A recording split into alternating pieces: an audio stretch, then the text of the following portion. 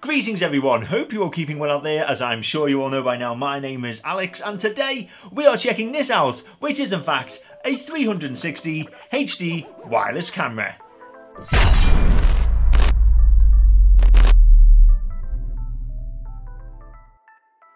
Now, we all know you can't stay in your home 24/7 to make sure it stays nice and secure. However, thanks to the advancement in technology, now you can keep an eye on things even if you are out and about with a simple swipe of your mobile phone or smart device. That's right, because thanks to this camera, not only can you monitor your home from pretty much wherever you are, but you can also see it in glorious high definition. So today we shall be trying out this little Wi-Fi IP camera and just going to see how good it really is.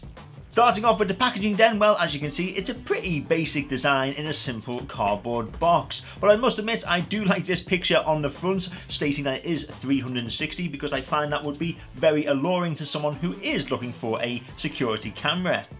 And then on the side here, you've got a few of the additional features that this camera has to offer you. So for example, we've got an alarm action. Then of course, we've got HD video format. It uses Wi-Fi. Local storage can be with a TF memory card, but I know it does support cloud-based storage as well.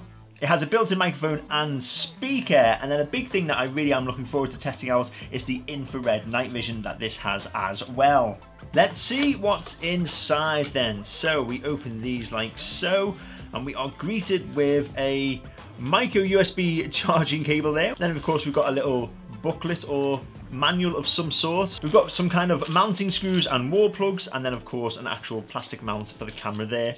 Now what have we got here? Well, we've got some styrofoam, and then we finally come to the camera itself, and there's nothing else in here, so we can get rid of that. But wow, look at that camera. I mean, I've got to admit it actually looks quite professional. On the back here, you've got your Ethernet input in case you want to use this with a wired connection, and of course you've got your charging input there as well. And finally, just on the front there, or should I say underneath on the actual camera, is the TF card reader there. Now, just to confirm, this is all plastic and it does feel fairly light, so it doesn't have a major high quality feel to it, but just from looking at it, I think it looks rather cool. So let's go through setting this up. So I've got my phone here, my trusty iPhone 7 Plus. Now I should be able to just scan this QR code and it will download the app. So here we go, open S360i in Safari. Yes, we will do that. Wow, so that really is very quick and simple to do. You literally just enter your email, request a verification code, which it then sends to your email. You enter that into the app, create a password, and then there you go. As you can see, the app is now asking us to add the camera or device. So first of all, we're going to turn on this camera. I'm going to plug in the little micro USB cable. Now I'm going to plug in an Ethernet cable to set this up because unfortunately the 2.4 gigahertz Wi-Fi connection in this studio is quite poor. Now let's just see if I plug that straight into there, like so, and I'm going to add a device now. So here we go, add device. Do you want wireless mode or wired mode? Well, we'll go for wired because I've just connected an Ethernet cable. Tells you how to do that, which I already know. Connection complete, let's click next. And there you go, it has found it pretty much straight away. So I'm going to click that, add the camera. Okay, just give me a little countdown. Name the device. Okay then, well, we'll come up with something quite original here. Let's say McPhony test. And I put McPhony teeth. Now what says here? It says get a navigation picture. Note, do not move or block within the range of vision. So it looks like it's going to do a bit of a 360-degree scan of the room. So let's try that then.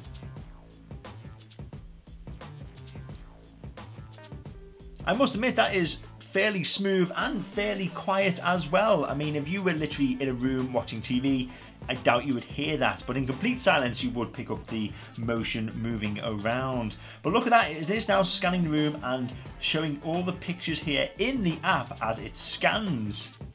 Okay then, so there is my hand. So that's no good for you to see. Let's go up here. Wow.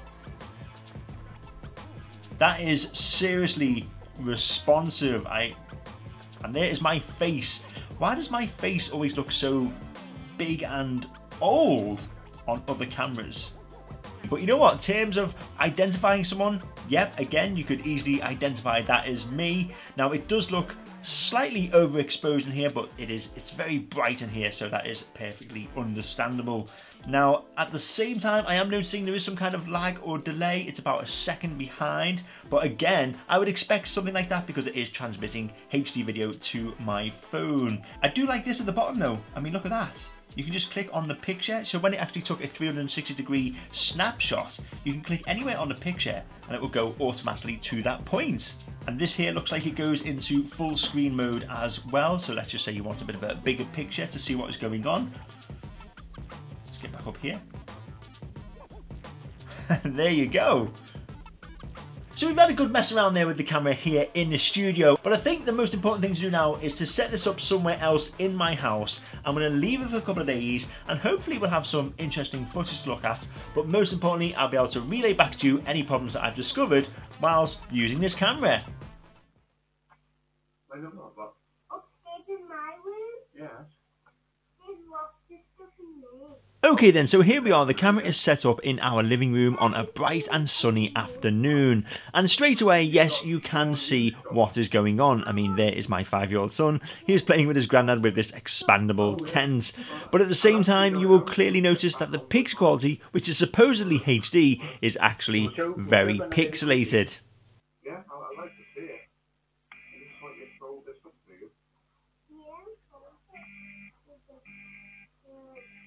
One thing, however, I am very impressed with is the quality of the image in night mode. I mean, this room is pretty dark. It does have one small side light on, but this camera has automatically gone into the night mode. It's shining its infrared lights, and it really does quite clearly illuminate everything. And you can clearly see there is me on the couch in pretty good detail. Now this is the same room again, however in complete darkness, and if I just move the camera around here, you will then see the infrared night vision kick in, and you can clearly see the entire room has been illuminated by the bright infrared LEDs, and you can clearly see everything in quite sharp detail.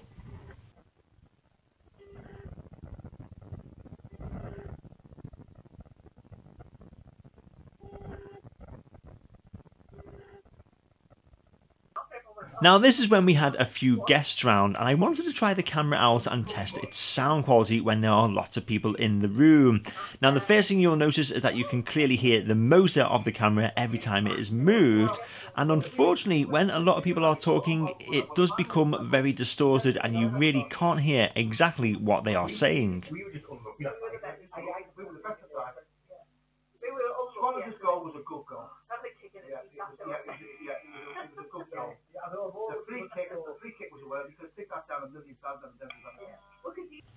And finally, this is me trying to work out the range of the motion detection, which unfortunately I just could not work out, because sometimes an alarm or message or even notification would be sent to my phone when I was approximately 13 feet away, but then sometimes it wouldn't work until I was 10 feet away, and sometimes it would not even work at all.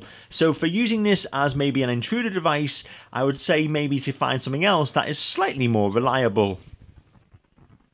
So there we go, that was a quick overview and of course demonstration of this HD IP camera in action, and you know what?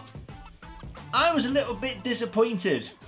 By this I mean, although the camera looks and feels pretty damn smart, when it comes to the HD picture quality that we were promised, I found it wasn't really a true HD experience, especially when the camera's moving around, because the picture quality became quite pixelated.